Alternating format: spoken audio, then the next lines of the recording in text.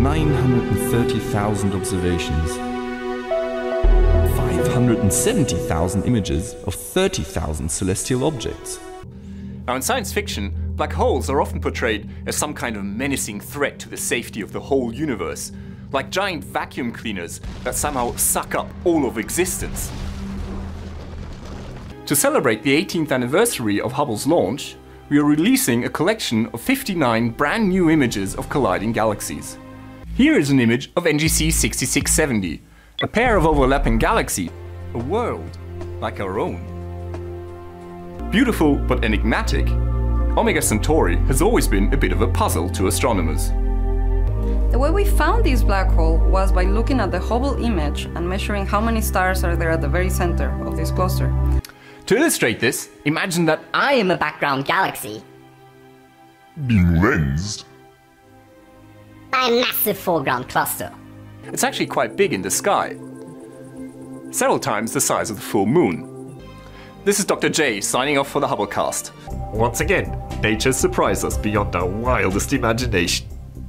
Because from our vantage point, the orbit of HD 189733b is seen almost exactly edge-on.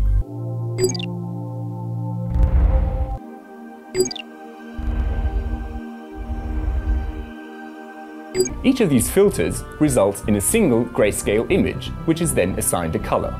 And over the last month or so, you've sent us hundreds of really good questions. And that's what makes this small group of galaxies kind of special for us astronomers.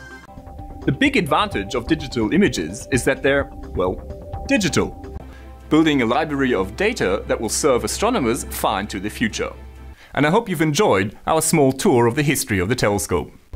400 years ago, when Galileo Galilei wanted to show others what he saw through his telescope, he had to make drawings. A telescope is like a funnel. Its main lens or mirror collects the starlight and brings it all together into your eye.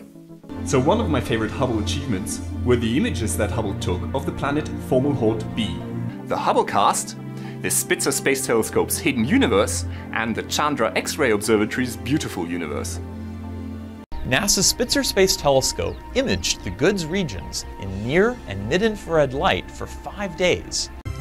Because the universe expands, light waves coming from distant objects are stretched as they travel through space, and their wavelengths become longer. However, the resolution and sensitivity of Hubble, combined with the Orion Nebula's proximity to Earth, allow for an excellent view of these fascinating objects, which reduces the cost even further, and it improves the image quality. Now, Hubble's been snapping pictures of Saturn's auroras since 1990. About the size of a grain of sand held at arm's length. Hubble is a superstar here on Earth too. Our fascination with the starry skies can be traced back to the earliest human civilizations. Astronomers have discovered some subtle differences between the northern and southern aurora. A swirling cloud of gas and dust, where stars begin their journey of life. This new camera has imaged. The second problem is that it's actually not that easy to play electrician in space. Astronauts wear really thick gloves. The Hubble Space Telescope.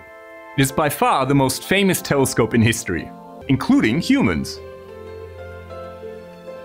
Fomalhaut is one of the brightest stars in the night sky. After 2 decades of service to the scientific community and the public worldwide, tonight we are recognizing the achievements of what is arguably the most renowned and beloved space observatory in history. What is the meaning of life? Well, the meaning of life is...